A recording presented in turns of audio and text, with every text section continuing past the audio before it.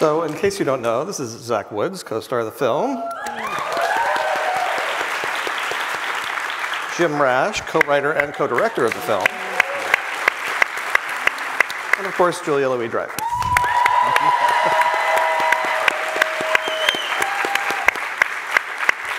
Who is also a producer of the film, as well as one of the stars. Yep. So how did this come about? I know this is a loose remake of a Swedish film called Force Majeure. Yes. From 2013. Did you see it first? Did Jim see it first? How did you get on board together? We didn't see it together. I called you hoping you'd see it with me. And we hadn't met before, and you were like, why are you calling me? And how did you get my number? Yeah. Right, yeah. Oh, I got it because I know how to get it. Right. No, I had just made this movie, Enough Said, with Searchlight. And I was in talks with them about working on other projects, and they happened to say that they saw this film at Cannes, and Ruben Östlund, who made it, was very interested in doing an American adaptation of it, and would I be interested? And so I watched it for the first time they screened it for me, and I was like, oh yeah, I want a piece of that action. That looks delicious. And that was 5 years ago, by the way. So it took a little time. We hired, I partnered with Anthony Bregman at Likely Story. Yay for Ant. Yeah. Anthony's here. Yeah. I like it just, yeah, me! And Stephanie Aspiazu, and then we hired Jesse Armstrong of Succession fame, and Veep fame too, by the way, and he did the first adaptation, and then we were fortunate to have Jim and Nat come on board, and they did another pass on the script, and anyway, this is over a very long period of time. I'm condensing. Yes. And Jim, you and Nat had also worked with Searchlight on yeah, this is our The Descendants, which you won an Academy Award for. Yeah, so we did Descendants together, thank you. And The Way, Way Back. And then we did The Way, Way Back with them, and then, yes, subsequently now. So what interested you in taking on this? Well, part of it was the package here, working with Julia, obviously, and Will, for that matter, you know, by the time we all officially got together, and loved working with Searchlight. And, you know, we were obviously fans of the movie as well and curious about what this take would be. And I think just all in all, it just felt like something we wanted to do, and it sort of connected with stuff that we like, which is, you know, with Way, Way Back and Descendants, it's sort of, we love the balance between comedy and drama. We love that comedy where it's sort of born out of the drama, you know. We love flawed characters, and you know, Force Majeure and subsequently Downhill is just filled with it. Yes. Function. Yes. Yeah. And Zach, you had worked with Julie before on Veep, and also with Will before, Will Ferrell, on The Other Guys, correct? Yeah, and on The Office, actually. And on The Office, that's right. He was. Yes, so we have to mention The Office, of course. Now, was that a factor in you getting cast, or was it just a coincidence that you knew these people prior? I always imagine that anytime I'm cast in anything, it's a collection of every possible advantage conspiring to just eke me through the door of opportunity. So I have to assume it was. But yeah, I mean, for me, it was so exciting because I adore, I mean, it's like comedy Mount Rushmore. It's like Julia Louis-Dreyfus and Will Ferrell. And then also, I'd seen Enough Said, and I'd seen Stranger Than Fiction, and Everything Must Go. And the combination of having this sort of like Titanic, like comedians who can also have such vulnerability is pretty irresistible. To just have a front row seat to watch that. You know, acting is the price of admission for me, but I get to be an audience member to that. So at the risk of sounding barfingly obsequious, I actually do mean it. Yeah, it was great. And Julia, I read, is this true, that you had never even met Will Ferrell before? Is that possible? It is possible and baffling. We have these sort of parallel tracks in our lives, but we had never met, not even at a party, nothing. And so we met for the first time to talk about this script. And we hit it off right away. And I was incredibly excited about this possibility. Until they got to set. And then it was like a nightmare. Yeah, it was. Total cold. The guy's a real asshole. Yeah, like, she could not see me making eye contact with Will, and Will did not want me to make eye contact with you. Right. And I had to call him number one around him and call you number one Number around one, you. yeah. So we shot it all split screen. All split screen. They were never, ever in the same room. They still haven't met. Still have not met. They just acted to a tennis ball. Yeah. So were you looking to do something dramatic or just something different than Veep? Or what was the appeal of this particular type of project to you? Well, the appeal of it was the sort of fundamentals of the story. I don't know if everybody knows the sort of basics of the story, but it's essentially a family on vacation. In our case, an American family in Austria, and they're ostensibly having a good time, and then they're sitting outside at a restaurant on the mountain, and there's a loud boom, and there's an avalanche very far in the distance, a controlled avalanche. And then as they're watching it, it gets closer and closer and closer to them until it seems as if it's upon them.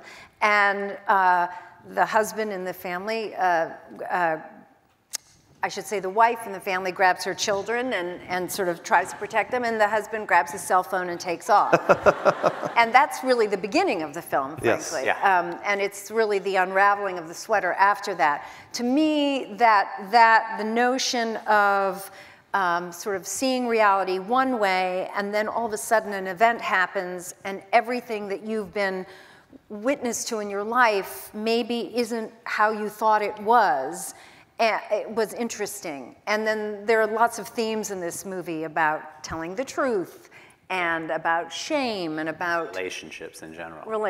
In general. So all of that stuff, sort of human behavioral stuff, I love that. Yeah. That shit. Yeah, get that shit. I love that shit. Love that shit. Yeah. So how did it change the story to make the family American? In the original film, they were Swedish, I think, Yeah. in the Alps. This is an American family in the Austrian Alps. How did that kind of change the dynamics of Well, I mean, the narrative? The first thing is a fish out of water element that gets added to it. Americans in Europe is very different. I mean, there's a vulnerability that happens when we go on vacation. It's why I think we love movies or plays or our own lives when we're on vacation, because everyone's sort of raw. No one's got any power. All vulnerable, like a family on vacation. So then to add to that element, a language barrier, for this family, and they're having a horrible time due to this incident, and everything else around them is just joyous. So it's a wonderful way to.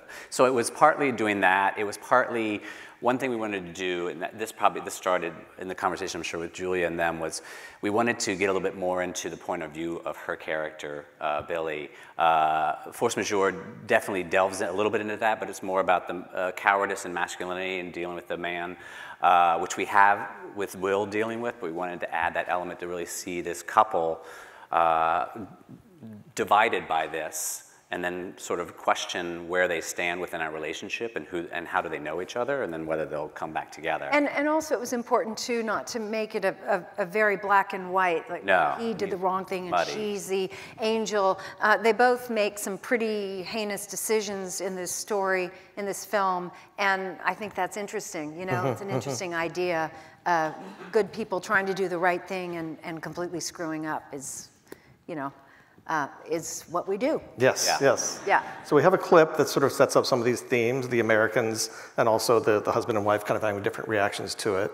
This is a scene where they're talking to the head of security at the resort. Yes. So they had just experienced this the avalanches. Avalanche. Yes. And obviously they are not so far talking about it, but there's been an agreement at least to go to the head of the safety to at least hopefully ease Billy's, right? Yeah, exactly. And I think, props to Jesse Armstrong, because he had this idea that maybe their first instinct might be to find a common enemy to get them through this time, as we are wont to do. Yeah. Nothing's more sort of binding than hate. No, I'm kidding.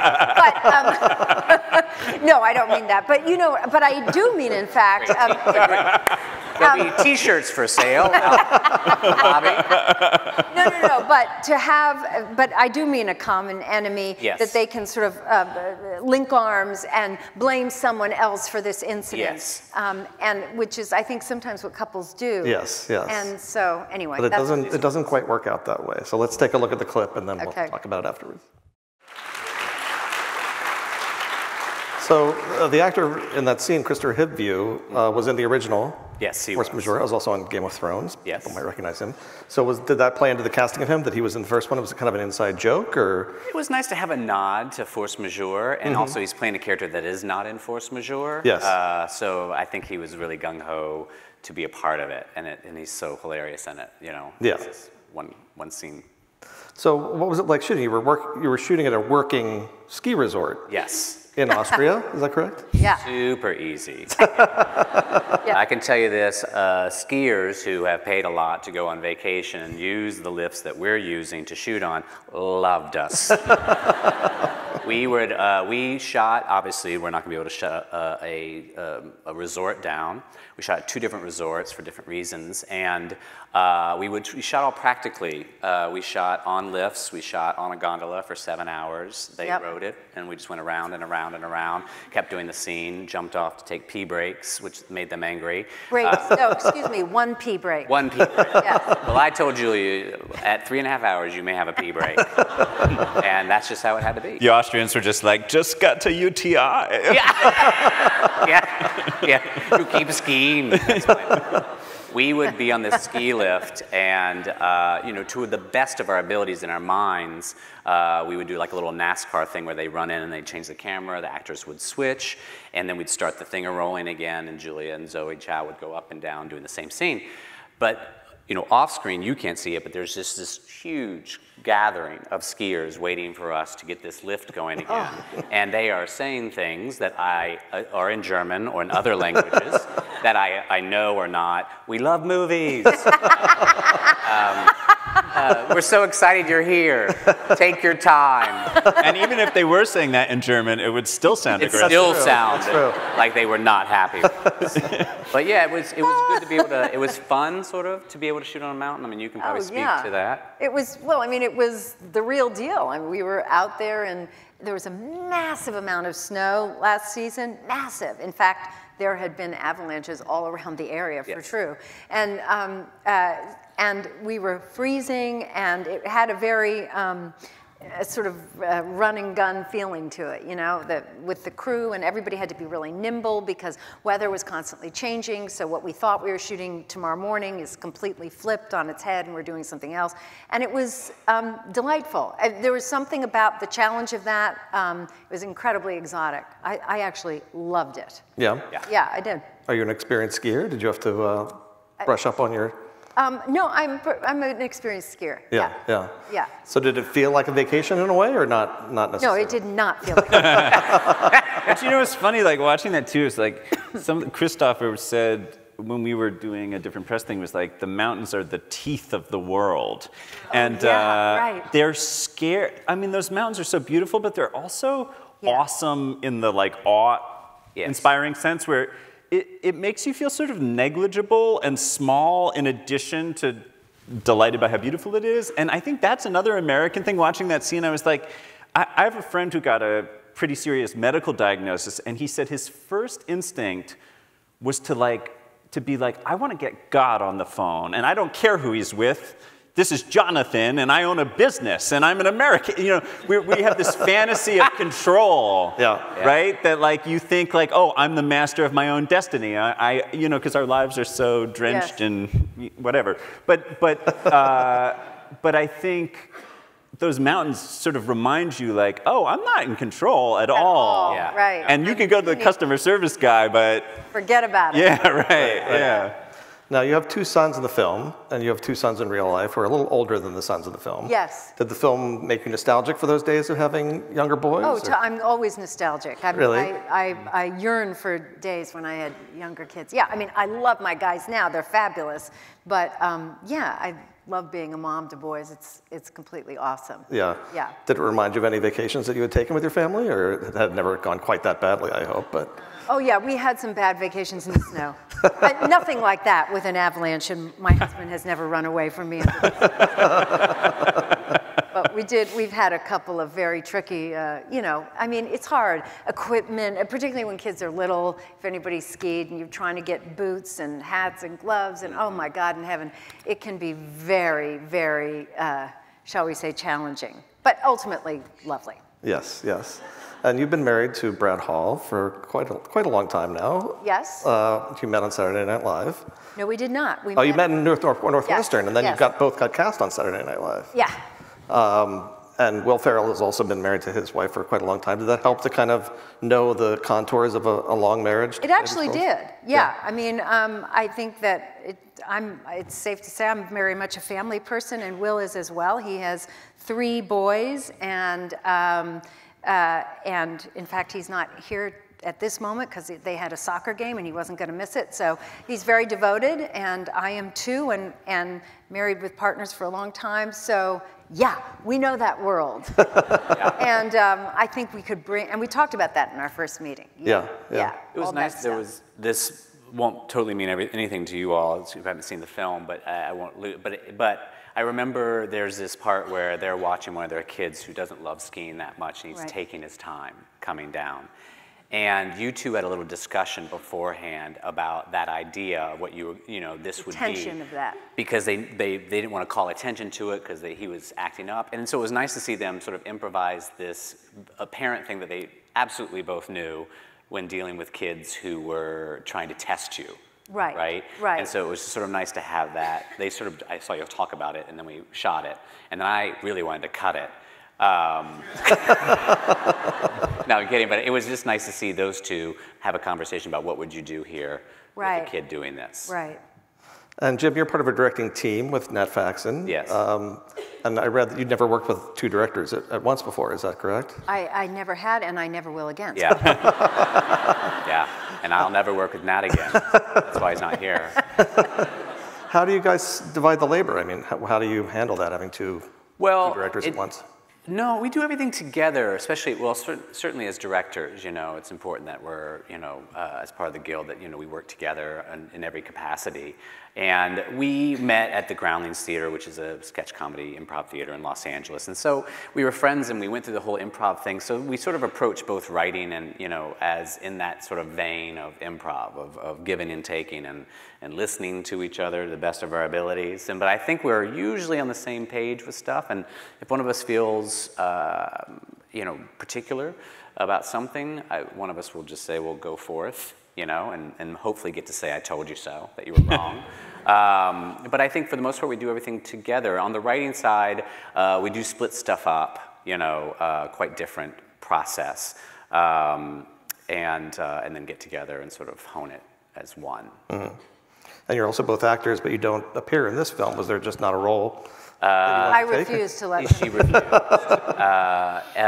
I'm sure Nat would tell you he really wanted to, and I said no. But no, I don't know. There's not that much. It's a very small cast of a movie, and there are only a few Americans in the movie, and none of those, everything else is outside of that. So as great as my accents are, and I will be doing those a little later for you, I do 10 to 12 spot-on impersonations. And Zach, you also have a background in improv, Upright Citizens Brigade, among other places.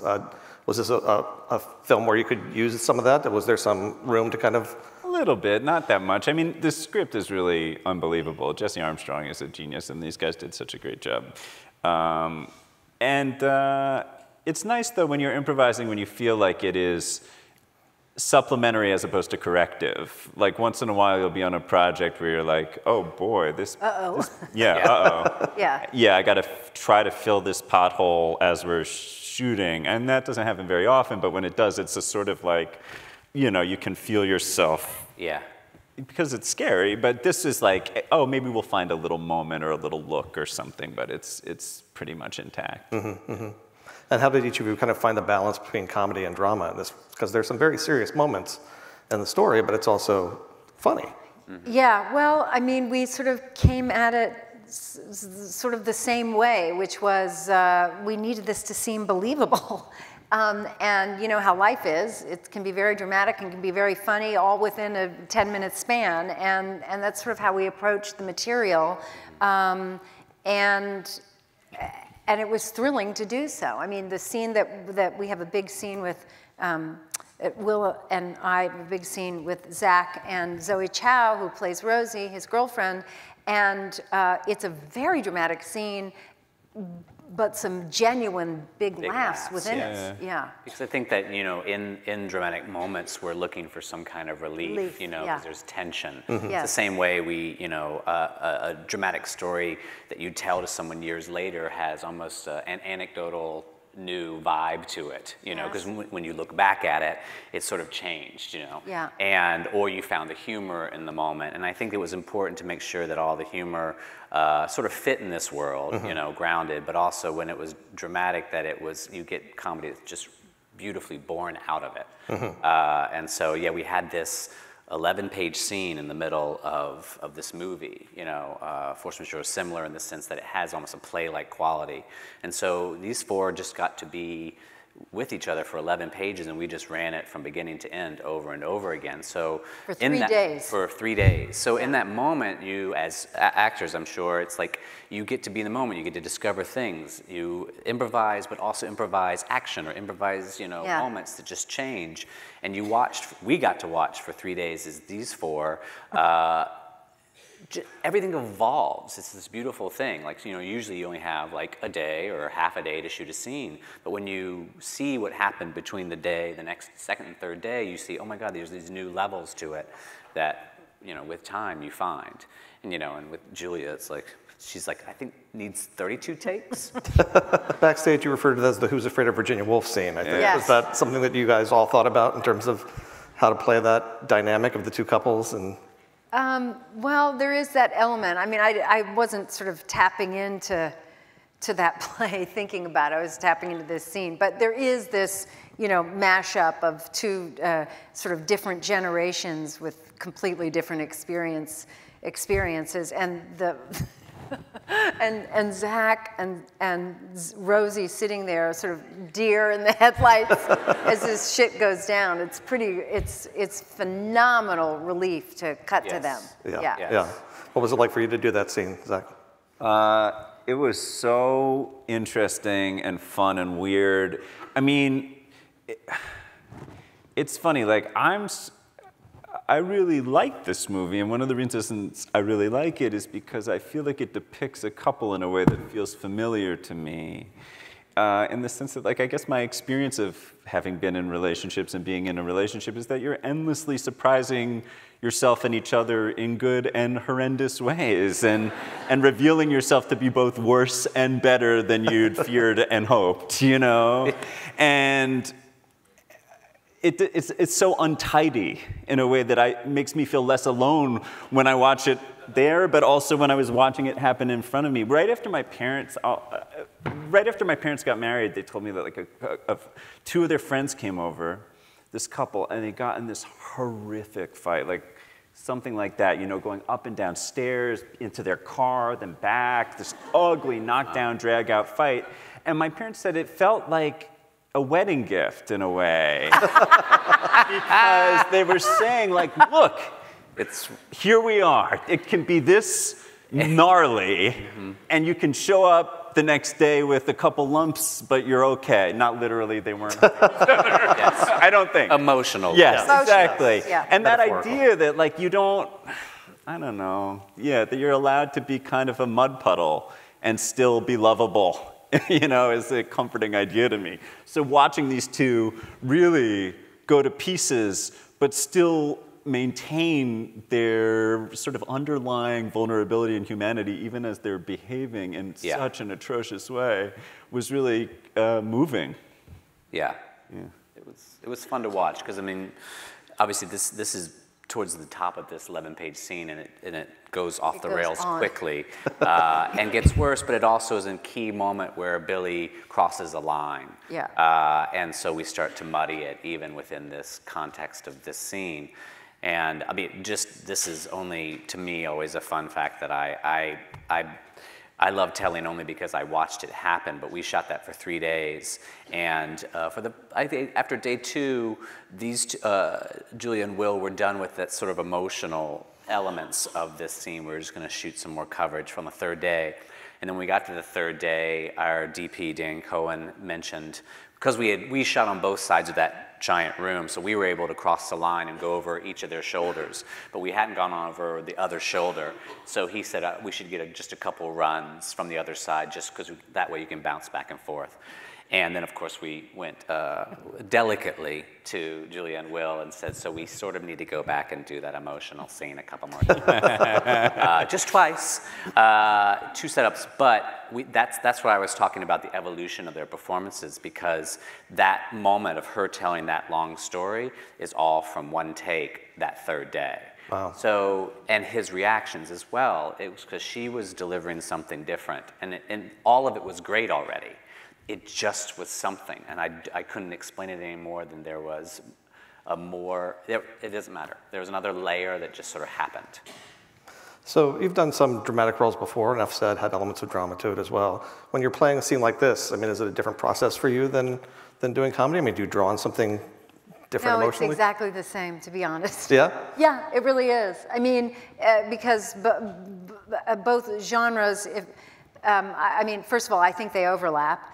But I think there has to be an element of authenticity and honesty, at the risk of sounding like an asshole actor. But you know, as you approach the work, whether it's dramatic or comedic, in order for it to stick, and so there's really not that much of a difference. I mean, of course, if you're delivering jokes and so on, there's timing and all of that business. But once again, what's behind it is a kind of honesty and truth. It's got to come from a very truthful spot, I think, to land. Mm-hmm, mm-hmm. Now, without giving anything away, I mean, the film does touch on some other themes that seem particularly relevant right now, with sort of the idea of gaslighting, perhaps, and truth-telling, female rage, and apologizing for rage. I mean, did that appeal to you about this story, that it felt very much contemporary? Yeah. Oh, yeah. Absolutely. I love that theme. I love the idea of truth, you know, and facts, and do they apply anymore? And that is a theme in the movie, and then of course there are gender roles that we sort of discover in this film, or sort of play with, and I think that's also really interesting, sort of so there are a lot of themes, but I think the idea of truth and owning truth and owning mistakes and shame, these are very, very prevalent issues for today. Very much so. Was that something you tried to sort of layer into the story, Jim?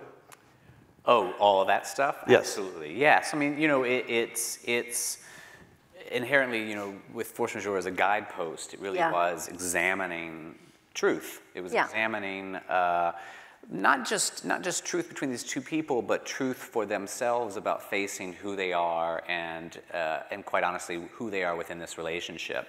So Billy's character really goes on a journey subsequent to this, with characters sort of asking her that very question, you know, not just happiness, but are you taking care of you? Because I think, you know, couples work when each are happy where they are, and so they can share in each other's lives together. So I think this is very much two people grappling with what they, as Julia said before, a lens was removed, and were they being honest with what they feel with relationship? And then subsequently, Zach and Rosie, Zach and Zoe's characters, are on the precipice of having this discussion. So they're used as not just images of maybe what Will and Julia's character were, but again, they're facing, are we being honest about what we want? Right. And so it's sort of this nice B story that complements the whole ideas of wherever you are in a relationship, further down the road or in the beginning, it's important to face. So what was the biggest challenge for each of you in making this film? Zach, you want to start? That's a good question. I don't know. I suppose, like, one of the things that's hard is he's the guy I'm playing sort of naturally aligns with Will's character at a moment when Will is being pretty badly behaved. And I think I was cautious about, I didn't want him to just be a kind of like bro code schmuck who's like backing up the guy as a default setting. I thought it would be better if he's someone who who really doesn't want anyone to feel bad and would prefer a sort of wallpapered over pleasantness just from his own good intentions. And that was hard to, you know, it took a little bit of thought. I mean, the truth is, I mean, the heavy lifting was these guys. But if there was a challenge, I think it was that, yeah. Yeah, but I have to say, Zach did it so brilliantly because you played this guy in such a way so that you felt enormous sympathy and empathy for Will's character, and that allowed us to do the same. And I think that was really important, and it was an unusual approach, and it really, really helped the film. Thanks. Yeah, it's true. Yes. Jim, what was the biggest challenge for you as a writer and director in telling the story? Well, you wanted to recast everybody. I wanted to recast everybody. Yeah. Oh, I had my dream team. I know. You were going to do like an Eddie Murphy thing where you played all the different Yes, yes. like Orbit. I'm still going to do it, I think, in the privacy of my home and put it up on YouTube. I think people will appreciate it.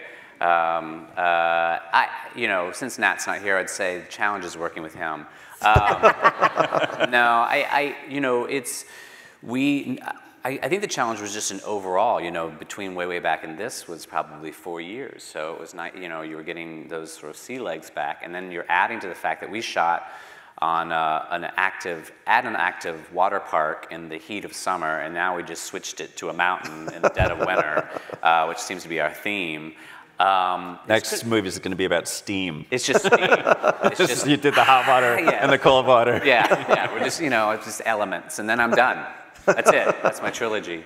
But I think the idea. I think there's a number of things. And one of his challenges is just the task of doing an American take on force majeure. You know, trying to preserve the things that made us react so well with that movie, but also know that we're making something our own version of it. You know, using, which I think is why this movie was such an interesting one to tackle. For that reason, because there is a play that's beating in the center of this movie, and force majeure for that matter. It's really about hearts changing. And an incident happens very early on, and these two people have to navigate their way, hopefully back to each other. So I think that you could tell that story much like a play with different sets, different pieces within that. So I think the challenge was just balancing that and thinking about that the whole time while we were there. How about for you, Julie? Was there a day on the schedule that you had like circled, like this is going to be my big? Well, that scene, the big scene, that was like, you know, that was. Oh, we're being released. Guys, we have to go, I guess. We have questions for the audience. Okay. That scene was very challenging, and I would say that, you know, honestly, sort of trying to thread that needle of drama and comedy and keeping it all in the same sort of space and being held in that same space. It was an exciting challenge, but it wasn't, you know, it was hard to do, you know? Yeah. But I loved it. I loved that challenge. Yeah. So we have a few questions from the audience. Here's a question from Dan. You've all been in some of the funniest shows of all time. Was there a particular scene that was especially hard to perform without cracking up with laughter? Oh. In this movie? Or on your Well, since we're here to talk about the movie, there is a scene that we have with Miranda, actually, yeah, the dinner scene, right? Yes. Yes, we had a scene with Miranda. So Miranda Otto plays. Miranda Otto plays, yes. So. Yes, and gosh, what's the actor's name? I was going to say Charlie, but that's his character's name. I know. Anyway, and we had a dinner scene. It's a four-hander, and Will goes off on a tangent talking about his father's passing, and he tells this just absolutely labored story to try to story stall. that has there's nothing interesting about it. Nothing interesting about it. And everyone can feel it in the booth. And the more he did it, the funnier it got. And it was also hot in that restaurant, so that it sort of helped too. We were all sweating, but yeah, there was something about that scene in particular. Yeah, mine would probably be this. I mean, it's easier when you're behind a monitor. It doesn't matter if you're sort of chuckling. You know? Yeah, right. So we did a lot, yes. Zach, did you have trouble keeping a straight face at all with Will and Julia? Yeah, I mean, the scene was really funny, but one of the nice things about the fact that there's dramatic stakes is it sort of roots you into the fictional circumstances. So there's stuff that I thought was like intellectually so funny, but my body was still in the like trauma of the past 30 seconds, so you don't really laugh, you know? Right. Except that Zach, every time we would do it, he would try to make Will feel better, or Pete's, that's the character's name, feel better, and he would always come up with some sort of empathetic, what's the sea cucumber line? Oh yeah, when sea cucumbers get scared, they evacuate all of their internal organs to their rectum.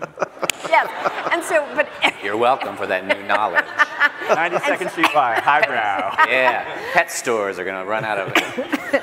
But yeah, it was always it was a different kind of sea cucumber line or thereabouts every single take. So it was a question of sort of like steeling yourself for it and staying in the moment. Yeah. Question from Eric for Julia. When you met Will Ferrell, did you swap SNL stories? And if so, what were they? Oh. We didn't swap SNL stories initially, but we did over time, and it was, I mean, I don't know. I mean, he was on the show much longer than I was. I think he was on the show for 7 years, maybe, or something, and I was only on the show for 3 years, and we were not there. He had Lorne Michaels was there when he was there, and I did not, and it was a very different experience. But there is something about SNL that feels sort of like a fraternity or something. That sounds boy-y, but you know what I mean, like a club. And so you do trade war stories about doing live TV and stuff like that. I don't know. It was fun because the schedule of that show and the way that show is made has not changed since, well, I wasn't there in '75, but it certainly hasn't changed since 1982 when I was in the cast, and it's still the same now. And so there is something very familiar about the experience. Yeah. And you and Will were on the Oscars last night. Thank you for coming on such short sure. notice. You're very funny. What was that experience like for you presenting at the Academy Awards? I got to tell you, I was scared as shit. I was really nervous. Really? Yeah, of course. Oh, I mean, presenting and doing those kinds of things at award shows is always a little bit, but it's also very exciting, very exhilarating. And, you know, I don't know, I didn't watch the show on TV, but it's really fun to be in that room. Yeah, it's got kind of a vibe to it that's like, oh my God, it feels, you know, elevated. You're kind of, I don't know, I found the whole thing really thrilling. Yeah. Yeah. And Jim, you won an Oscar for The Descendants. What was that experience like? How do you remember it? Was it fun to get up there? Were you nervous? Or? Well, I mean, to your point, the whole evening is sort of you're out of your body, the whole experience, you know. I think that I mean, your name's called, and then you sort of had that thing where it's sort of you go flush, you know, and then we were walking up there, and I knew Alexander, who we worked with, was going to sort of take lead because he had spoken, I think, when he won for Sideways, and he really wanted to like thank his mom or something. So he was sort of taking lead. So Nat and I were just sort of hovering there, and when you get up on stage, even if you're presenting, it's kind of a terrifying sight. Yes. You know, there are 3 tiers, I think. Totally. And then they also have this monitor, and there's this triangle that's just getting smaller. And it's basically saying, this is how much time you have. So as soon as you see this, you know, $100,000 pyramid sort of closing in on you, like you have to get through the vortex. Oh, how weird. And the audience is all people you're used to watching when you're in an audience. So you're looking at it's all movie stars. You're just looking. And then it's this. You can't look at like them. A nightmare. Yeah, you can't look They were at like, numbers are too intimidating. Let's do a nice triangle. We'll ease you. Like a weird hypnotic therapy. Well, now, they're back to numbers now, by the way. Oh, they are? Oh, yeah, They must 45, have saw my 44, face. 43, 42, 41. Yeah. 41? Yeah, they were giving you got a some lot people more. 45 seconds. It was like big triangle, little triangle, done. Another question for Julia. How much input did you get as far as your character and dialogue was concerned? Since you're also a producer on the film, did you have more say over your character than you might have if you were just an actor in the film? Just a lowly actor in the film. I did have some, well, I mean, I had input on the whole script, you know, Right. from the get-go. So, but I didn't write the script. These guys did, Jesse did. And but yeah, I was definitly involved in that Very much process. so. Yeah. Very much so. Okay, that's enough. Well, we have time for one more question. Let's see. A question from J.S., who went to Northwestern in 1978. Oh. Graduated in 78. Go Cat. What's your favorite memory from Northwestern? Oh, well, I guess I would, generally speaking, it would be the people that I met there that really changed my life. And I would say that when I first got to Northwestern as a freshman, I got cast in an improv show called The Meow Show. Why are you laughing? Is that funny that it's the Meow Show? I love improv group names more than anything. I would put them on walls as a collective. Yeah, Meow Show. And it was a very cool thing on campus, even though it sounds kind of dumb. But it was really cool, and that changed my life. Yeah, that's when I like, oh man, this is when my world opened up. Yeah. And now both your sons have graduated from Northwestern, is that right? No, one son did, and the other son graduated from Wesleyan. Oh, Wesleyan, yes, okay. Yeah. So continuing the family tradition. Yeah. So this film is coming out on Friday, Valentine's Day. Would you recommend this to the audience as a date movie? Would we recommend it? As a date movie for Valentine's Day. I mean, if you don't have anything else to do, yeah. Look, you can go to the movie, and if you are on shaky ground with your significant... Fast and Furious is on Netflix.